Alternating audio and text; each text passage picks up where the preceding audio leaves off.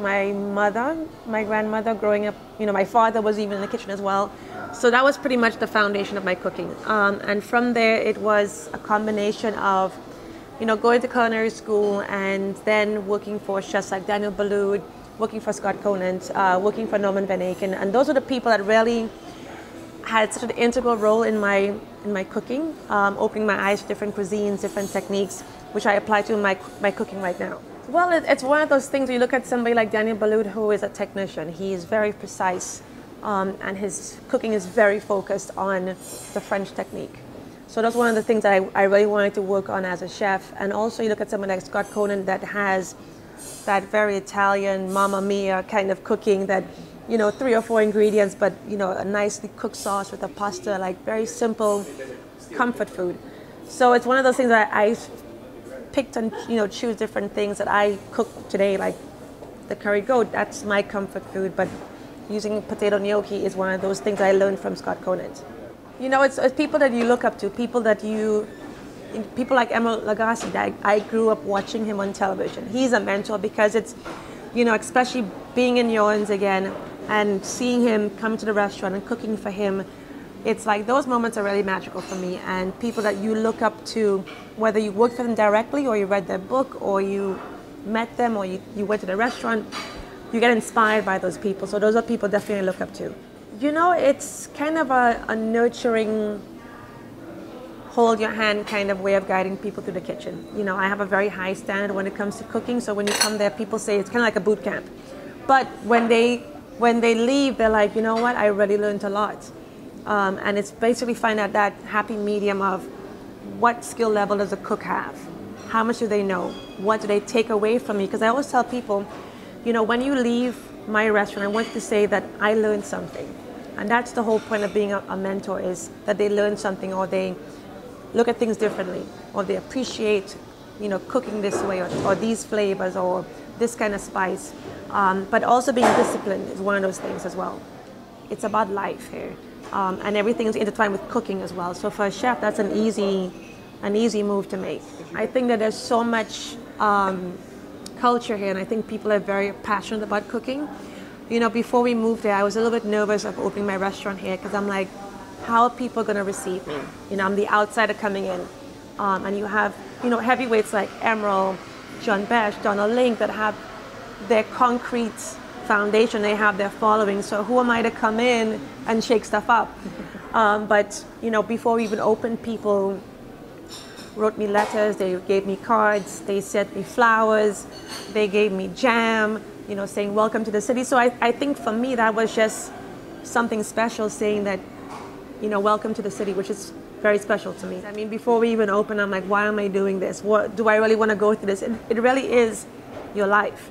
It's a commitment, and I think a lot of people don't understand what it takes to open a restaurant. It is details like the napkins, the cups, that's your fingerprint of your restaurant. But also, it's not just about cooking, it's about the service, it's about creating a culture in your restaurant.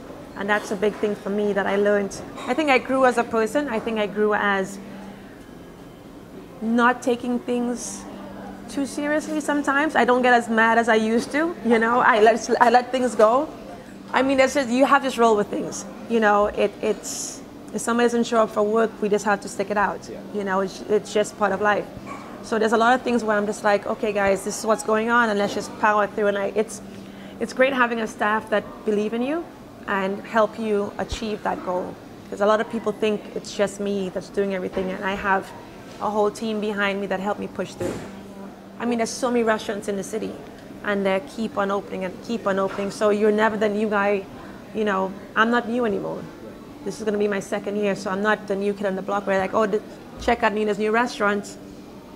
I'm not new. So I always tell my staff, I'm like, people can go to any restaurant. They don't have to come back, but we make a special effort to make sure people feel welcome. The food is comforting, it's approachable, and they want to come back. I think that's the key to being consistent and having that foundation of that community of people recognizing you as a neighborhood restaurant. How's it evolved? I think that we have a following now, a very loyal community of people that people still stop in the street to say thank you for opening a restaurant. And I'm like, this is crazy, you know. But people are very understanding, and they understand my food, and they appreciate it. So I think for me, as we tend to like do different specials or change the menu, people are just like, they're excited. So I think we are able to push the envelope now a little bit more, not playing it safe, which is fun for us. I think I'm at a beautiful time where I'm comfortable with the way things are going. Will there be a second one down the line? Possibly. You know, it's one of those things where, you know, you have team members that have been with you for a while, that you want to help them grow. So whether it's, you know, getting a spot for my sous chef or something else, I definitely try and encourage that, because it's, again, it's not just about me, it's about the team I have around me and helping them grow and get them to where they want to be. It's one of those things that it's special.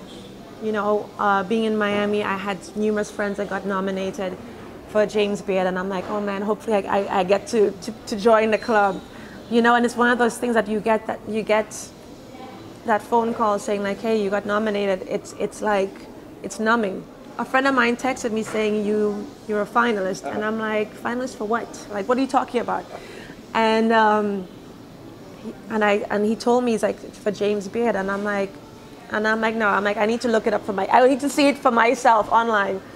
And the list came out, and it's like also not just being nominated, but also being in that category with all these great chefs is very, very huge. And it's one of those things, when I saw the nominees, I said, I've made it this far. Like, even if I don't make it to the finals, like, that's it for me. I'm happy, you know, to be in that class with those chefs.